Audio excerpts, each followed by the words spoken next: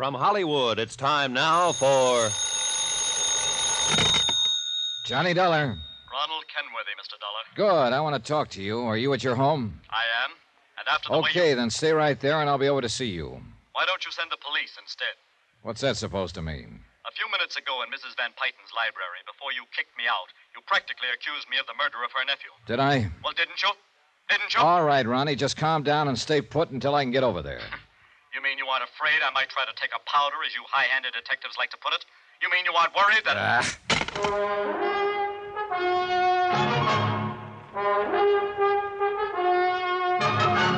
Tonight and every weekday night, Bob Bailey in the transcribed adventures of the man with the action-packed expense account, America's fabulous freelance insurance investigator. Yours truly, Johnny Dollar.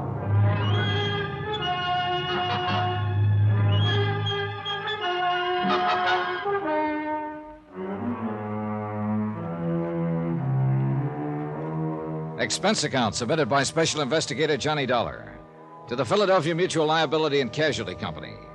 Following is the final report in my investigation of the Laird Douglas of Heatherscote matter. The whole case started out almost as a lark when I discovered that I'd come to Philadelphia to act as bodyguard to Laird Douglas, and for a fat fee and virtually unlimited expense accounts. Me, bodyguard to a dog. But it ceased to be funny when I learned that the dog's two previous caretakers had been murdered. And when, only a few hours ago, an attempt was made on my life that ended with the death of young Warren Staley. Yes, Mr. Dollar, I see. I guess I was so upset by the death of my nephew that I didn't realize the attempt was really made on your life. The second attempt, Mrs. Van Pyten. What? Shortly after I arrived in Philadelphia, somebody planted a booby trap in my suitcase in my hotel room. Good heavens, no.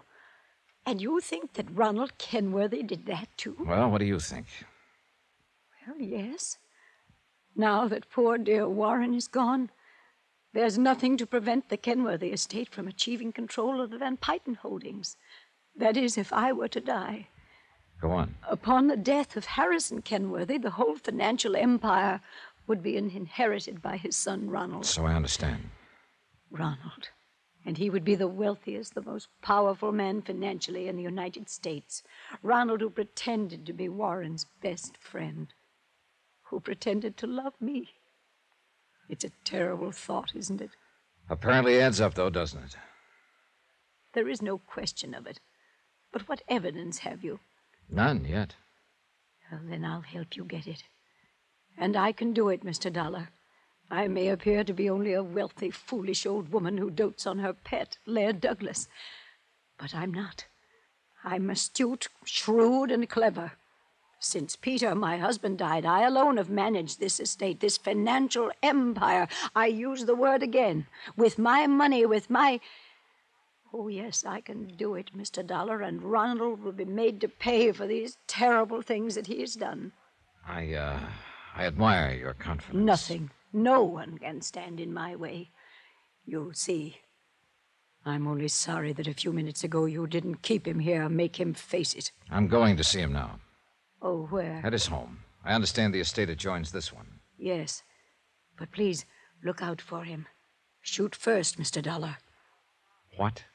Because now he may act like the cornered rat that he is. I decided to walk across to the Kenworthy estate in the hope the fresh air would help clear my thoughts. Logical as it all seemed, I didn't like what I just heard. Then luck, pure, unadulterated luck. As I walked across the broad lawn between the main house and the gatehouse, I passed the garage building with its Rolls-Royce, 2 Cadillacs, and a station wagon. And then I saw him. Andy LaFord, alias Andrew Fortune, alias Andrew Ford, one of the cleverest second-story men in the country, with a record on the West Coast as long as your arm. A man who would do anything for money. He was idly going through the motion of dusting off a car. I walked past quickly, not sure whether he'd noticed me or not. I hope not. For it was one of his ilk who'd had to plant the booby trap in my hotel room, who could have slipped the poison into the liquor that killed Warren Staley. I turned in at the gatekeeper's house. Mr. Dollar, I saw you at the question. I want a about that telephone, young... quick. Right here, sir. Is something Thanks. wrong? Operator, get me Central Police, emergency. Good heavens, Mr. Dollar. Something The man else there in the happened? garage, polishing cars. Andy? How long has he been here? Oh, a year more. Ever since the dog show at Ballykinnon. Well, what does he do? Year. Oh, the driving for Mrs. Van Payton, but something going Hello? on. Give me Lieutenant Howard, homicide.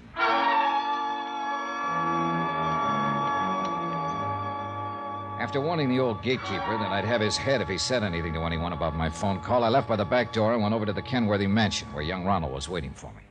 I must say, before we go any further, that I resent the way you ordered me out of the Van Payton house a few minutes ago. Yeah? Well, I'm sorry. Whether you suspect me or expect me to help you in this case, it was Lonnie, you knew Warren Staley. Very well. We were the closest of friends, confidants. All right. Just how much did he really care about the Van Payton estate? Fortune, whatever you want to call it. To put it bluntly, he wanted none of it. And I'm afraid his aunt rather resented it. Well, why do you say that? Because her whole life she's been obsessed by an almost overwhelming lust for power. When Warren finally rebelled against this, she tried not to show it, but she hated him for it. Unlike my father. Oh? I feel as Warren felt. And my father and I together have been laying the groundwork for dissipating the Kenworthy estate into corporate setups that will benefit many instead of just us. Does that sound strange to you? It sounds like true philanthropy, if you mean it. You must believe me, it is, and I do mean it.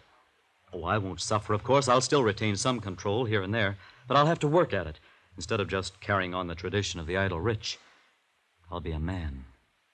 I hope you're telling me the truth, Ronnie. I believe you are, and I'd like to meet your father. You will.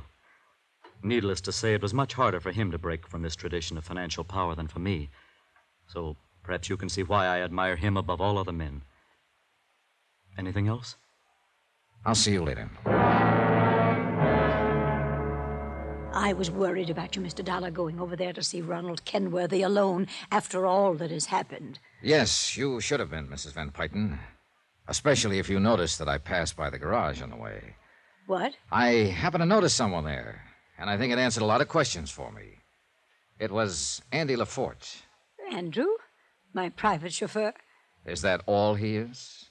Oh, do you know him, Mr. Dollar? Look, I took on this case, Mrs. Van Payton, because you offered me a fee too good to be turned down and an almost unlimited expense account. You haven't answered my... I should have got wise then and there. But I thought your great passion for your dog was just an amusing foible of an immensely wealthy, kind of foolish old lady. Oh, Laird Douglas is a dear one, isn't he?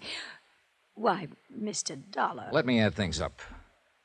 A few minutes ago, you told me that thanks to your wealth and a very sharp, clever mind, you'd let nothing stand in the way of anything you chose to do. Please, Mr. Dollar, I don't think I understand. All right. You made a contract with Harrison Kenworthy that you'd marry him when and if Laird Douglas beat that pup of his at the dog show. An apparently silly sort of thing, yet everybody believed it. But the real reason for marriage to him was solely to acquire control of his holdings, increase this financial empire of yours. Very subtle.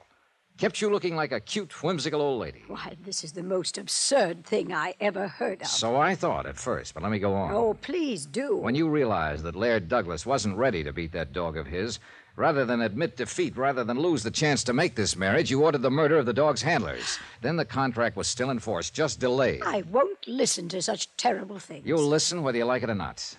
You learned that Kenworthy and his son were planning to dissipate their fortune and thereby put it beyond your reach. Mr. On top of Dollar. this, your own nephew, Warren, wanted to do the same with your estate. This was too much. What you have said is too much. Then, by the time I arrived, you learned from an expert, Ray Rowland, that your dog would never stand a chance against Kenworthy's.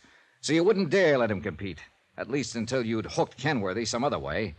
And part of your whole scheme was to build up evidence of attempts against you, through the dog, of course, though I'll bet you actually hate the mutt. No, that's not true. Anyhow, from the moment I talked to Ray Rowland, I was only in the way. So you tried to get rid of me, had somebody booby-trap my luggage. Oh, you have no proof. Andy LaForte, this so-called chauffeur of yours, would do anything for money.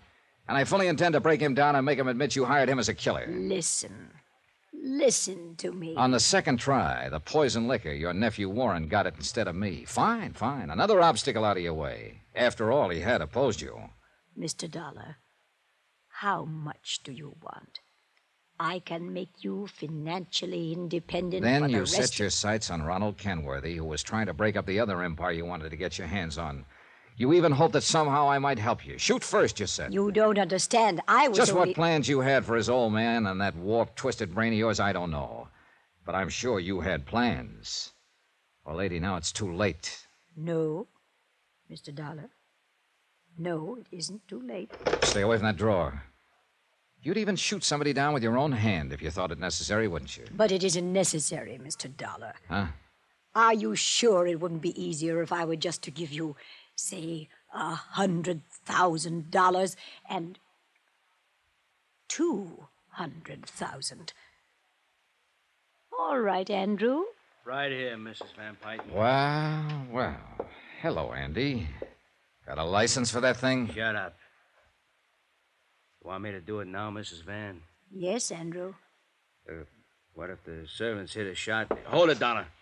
Don't worry, Andrew. I'll take care of things. Haven't I always for you? Yeah. Yeah, sure. She'll take care of things. While you're pulling that trigger, she'll blast you down so fast you won't know what hit you. Make it look like we killed each other and leave her in the clear. Quiet. She's got a gun in that drawer beside her, and she'll use it. You hear me, Eddie? I said quiet. What you don't know is that she can't do without me. But we can do without you. All right, Andy, wait now. Listen, will Now, you? Mrs. Van. All right, Andrew. Now. Thanks, Lieutenant. Oh, Lieutenant, then you saw. He was going to shoot down Mr. Dollar. Yes, I've Oh, heard, yes. too, Mrs. Van Pyton. Plenty. Oh, no, you don't understand. Mr. Dollar had come up here to talk to me. I wanted to offer him a great deal more money for his work for me. I guess I almost Mr. didn't make Dollar? it. More Glad you money, keep I talking said. to him so Then long. this Got a cough madman drop? with the gun Is came this in. Bobby He the Handle of became Fortune? wild. Oh, shut up! What was that? You heard him.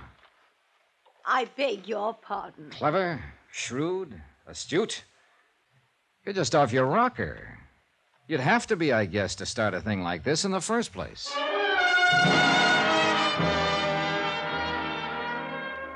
Well, I guess by the time the estate and inheritance laws get properly applied, the Van Pyton empire will be spread around the way Warren wanted it. Expense account item 10, $28.90, fare and incidentals back to Hartford. Total, including fees, $1,113.40. Remarks? I'm glad I'm poor. Yours truly, Johnny Dollar.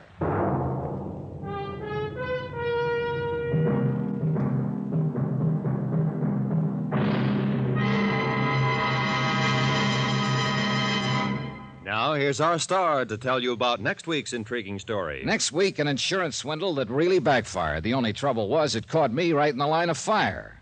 Join us, won't you? Yours truly, Johnny Dollar. Yours truly, Johnny Dollar, starring Bob Bailey, is transcribed in Hollywood. It is produced and directed by Jack Johnstone, who also wrote this week's story.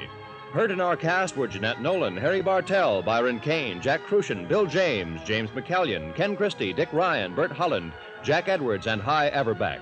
Musical supervision by Amerigo Marino. Be sure to join us on Monday night, same time and station, for another exciting story of yours truly, Johnny Dollar. Roy Rowan speaking.